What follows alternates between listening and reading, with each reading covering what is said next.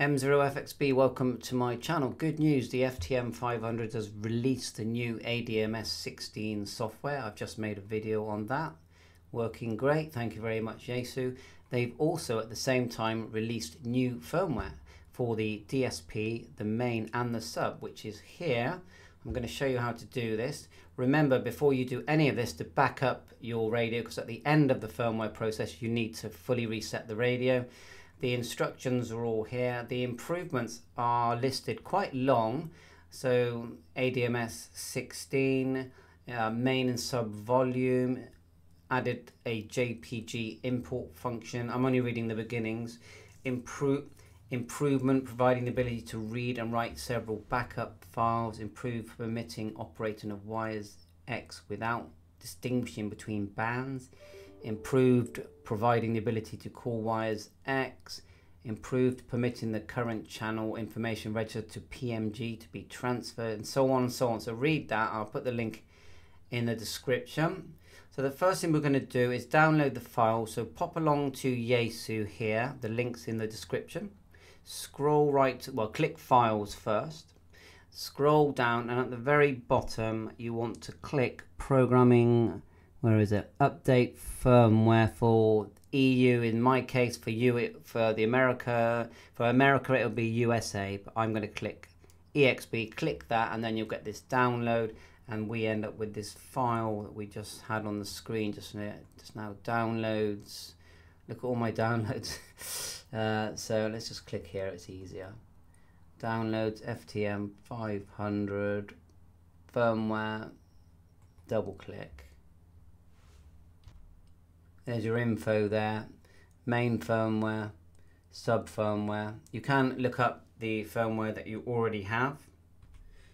Just hold down the function, turn to 126, so you can turn the bottom knob, it's quicker, and then the top one to find select. And that's what we've got, 1.06, 1.02 and 7.2. If we look at the firmware update, it looks to me like the DSP does stay the same, but the main and the sub is going to become 1.10. These are the files, C4FM. I'm still going to download the 7.20 DSP, see what it does. And then you've got the main and the sub. We need to get these into our SD card. So let's remove the SD card from the radio and just pop that into my adapter. As soon as I do that, my SD card opens up, and I find the quickest way, just drag them into the file one at a time. There's 3 to drag.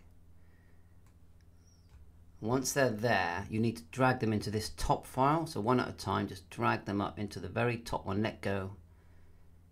I'm going to replace it. There must be, the old one must be in there. All 3 are in there. We can actually check it if we want. We can double click it and they're all there. I think I'm going to delete the ones that were there before, so you can see the 1.02. so right click, delete. What else we got? FT, just make sure they all say 1.10, delete. So we've got the 7.2, the 1.10, 1.10. So they're all there, they've been put into the correct file. So go back, they're in the FTM500 file. Now the idea behind this is once we pop them into the radio will detect them. So we're just going to pop that in.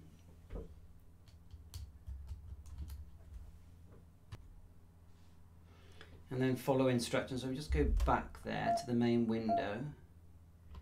Pop it in. The SD card's in there, it shows that it's in. We're going to turn off the radio, like so. Hold down DISP on the right hand side to the left of the on off button, and then turn the radio on. Then it's showing this. I know it's quite bright. Press the big VFO update. It has found the 2 new files, and it also shows that it's not going to be using the 3rd one. And I'll just turn to the left and click update, and then OK. Remember, I've already made a backup. It looks like this is going to take a while, so let's let it do that and then we'll come back. Okay, and I've got the manual there, just checking that I know how to do the factory reset properly. That's always handy, which is press OK now that it's completed, the big VFO. It reboots. Turn it back on.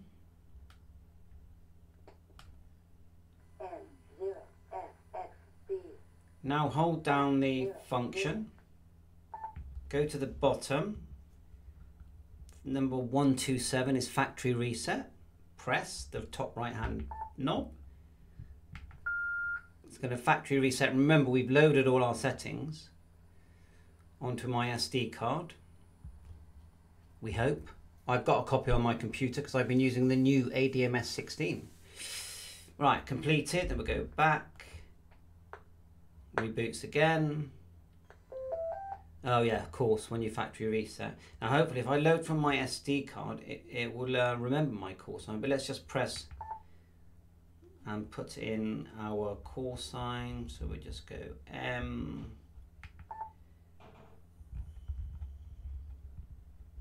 This is where we missed a full keypad. I suppose I could probably use the microphone, couldn't I?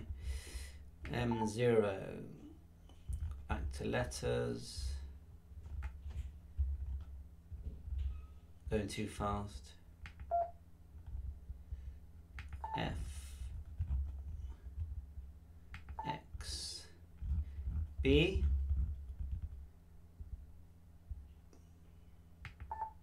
That'll do for now. Hold down.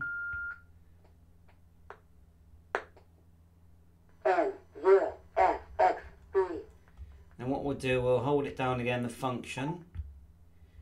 Using the bottom knob, turn to the bottom where it said SD card. 107, read from card, and hopefully, there's my saved file. It's going to load everything back on, then we'll have a quick look to see what the firmware numbers are, and we're done. I think it's a fantastic radio, but I also think that the 400 and 300 is a fantastic radio. I even think the 100 is a fantastic radio, so you know, this is the latest, supposedly the latest, greatest. Many have kept their 400 because they like the bigger screen. Some people would like this form factor. You know, everyone's got their personal choice. So it has loaded up all my details. I can see that. So the last thing before we end the video is hold down, go to the bottom, which is 1, 2. Software version, select, and there it all is updated. Thanks for watching my YouTube channel, and I will put a link in the description for the video I made loading the ADMS using the SD card, and I'm about to make another video on the ADMS16 using my SCU 4020, or I think the new cable is the 56 cable. Bye for now, 7.3. Please remember to like and subscribe. All the best.